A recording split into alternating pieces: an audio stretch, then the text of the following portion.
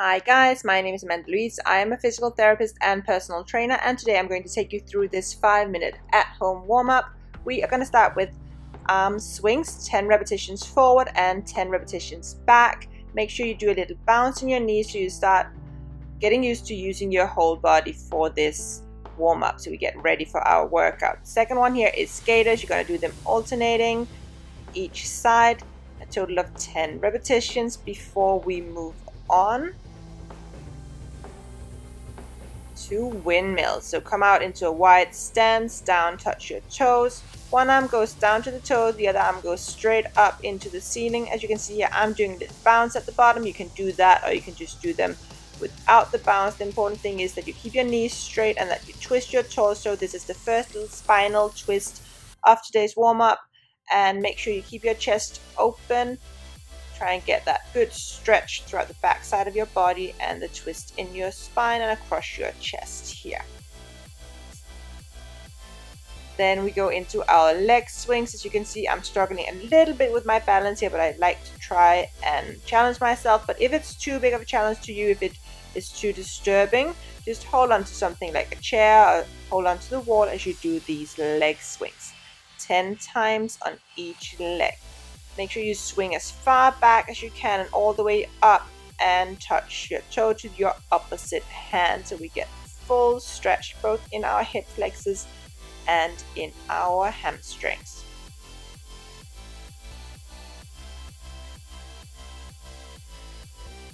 Then we go into our butt kicks and arm swings. So this workout I've designed so you not doing any jumping, you're not making any noise, so you can do it with the kids at home, or if you live in an apartment building without disturbing your neighbors.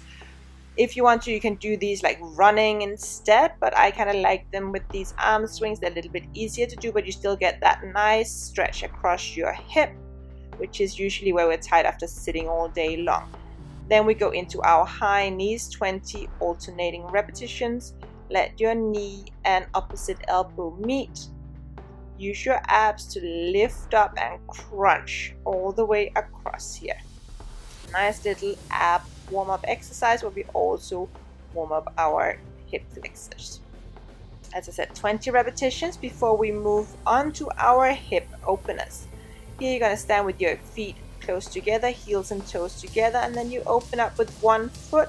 Turn your toes straight out to the sides, but keep your heels together when you come down here. Try not to twist your hips and try and keep your shoulders pointing straight forward.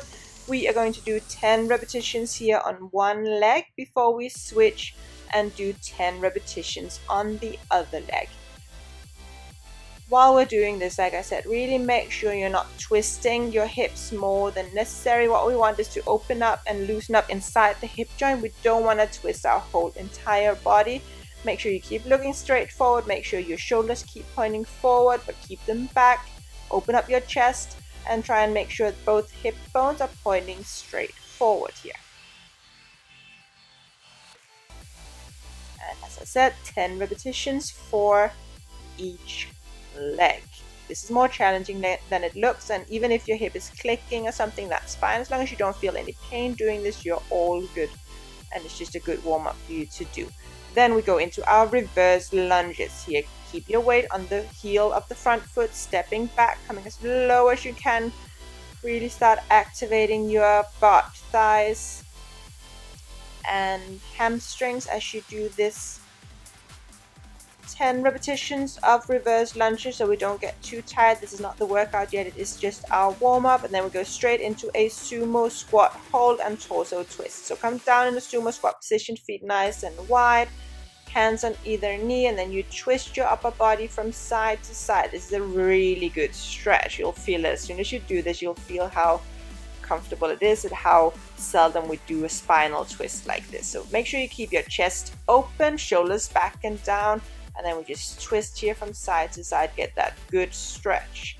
After this, we're going to come into a deep squat hold. You're going to come all the way to the bottom here. Try and keep your shoulders back and your chest up, and keep that low back as straight as you can. If you cannot sit as straight as I do in this video, that's fine. Just do the best you can. We're not having any weight on.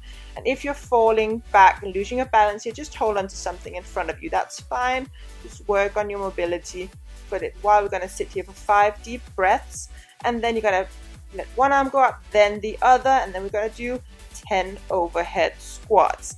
If it's too difficult to do the overhead squats, you don't have to have your hands up. You can just do regular air squats. But again, it's good to challenge yourself. This is a warm-up, and we just want to get out into the position as best we can to warm up every single joint and muscle in our body. That's all for today. I hope you found this helpful and that you're ready for your workout.